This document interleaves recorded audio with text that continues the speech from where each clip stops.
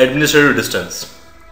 In this section, we'll try to understand what is administrative distance, how it's going to impact the routing decisions, and what are the default administrative distance values. We'll be seeing more in detail on that. So administrative distance is the trustworthiness of the information received by the router. Trustworthiness means nothing but it is going to decide which route is more trusted. Which route is more trusted. If a router learns about the same route from multiple sources, which route it is going to trust. So that's something decided by the administrative distance. So let's take an example. So for verifying this, what I'm going to do is, I got one small diagram here. So you can see.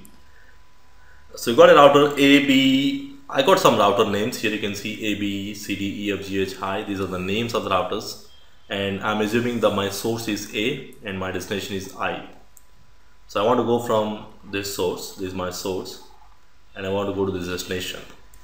Now you got multiple routes in your path. Either you can go from ABH, or you can go from ACDH, or you can go from AEFGH.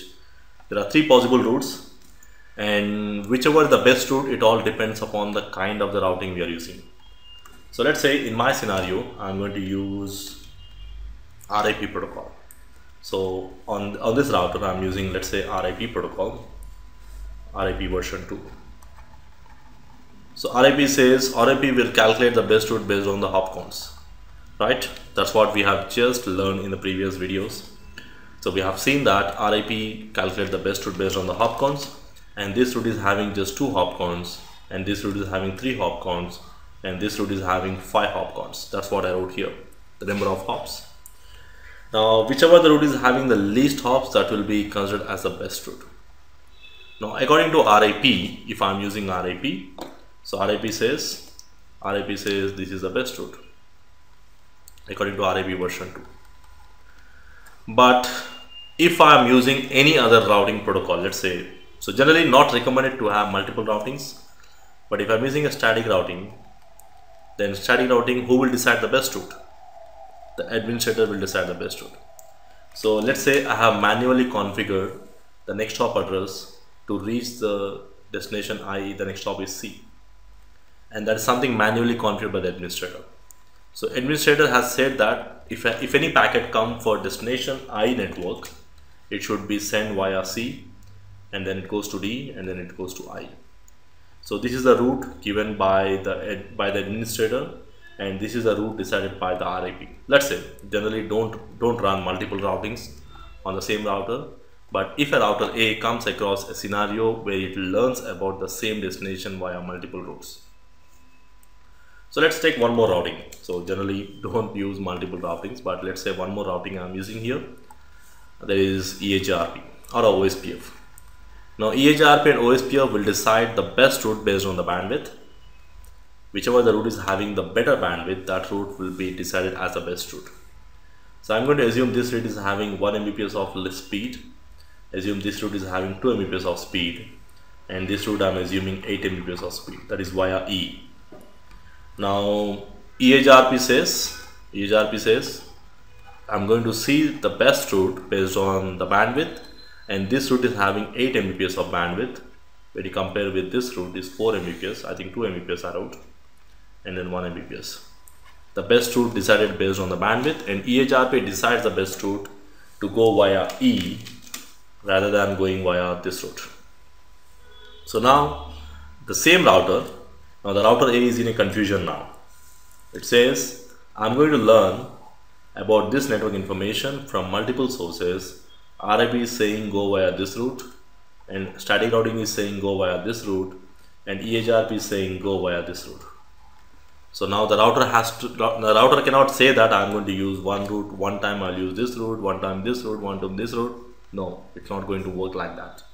It has to trust any one routing and out of this, and that's something decided by the administrative distance.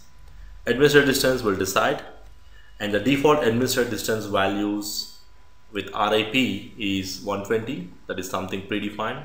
And the static routing, the default administrative distance value is 1, and the default administrative distance value of EIGRP is 90. So whichever the value is less, that is more trusted. that is more trusted here. So in my scenario, which is more trusted? So static routing is more trusted. So which means the router says, okay, RIP, you are saying this route, but I'm not going to use your route because I have a better trusted information here. So static is much trusted than RIP or EIGRP. Okay, so the router A is going to forward all the traffic. Always it uses the static route as long as your static route is up. So which means if you run RIP and EIGRP, it's a waste of resources on the router for just sending and receiving the advertisements. It is going to use any one routing based on the administered distance. It is going to decide that. So let us see some of the default administered distance values. Directly connected will have the default administered value of 0. Static is having the default administered value of 1, and IGRP no more used.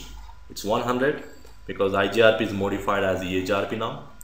And then OSPF is having the default administered of 110 and RIP 120. And if you want to use ISS protocol is 115. No more, not much used. Again, ISS is also. These are the default predefined administered distance values, and it is going to define the trustworthiness of the information. So if I just go back and let's say if there is no static routing configured, if we just have only RIP and EIGRP. Now according to this RIP and EIGRP, I'm assuming that there is no static routing configured here. So it has to decide any one based on RIP and EIGRP. Which is more trusted?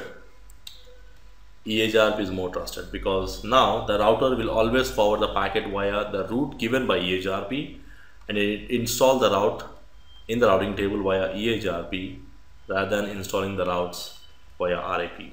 So it always listen to EIGRP. So running multiple routing protocols is not really suggested in the production networks. We just use only one protocol, but just to understand the administered distance, we are just making it a multiple routing protocols.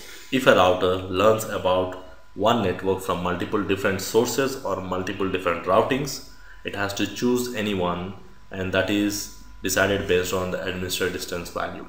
The least value is more trusted, and these are the default administered distance values you have to remember. And the same thing you will see in the routing table also.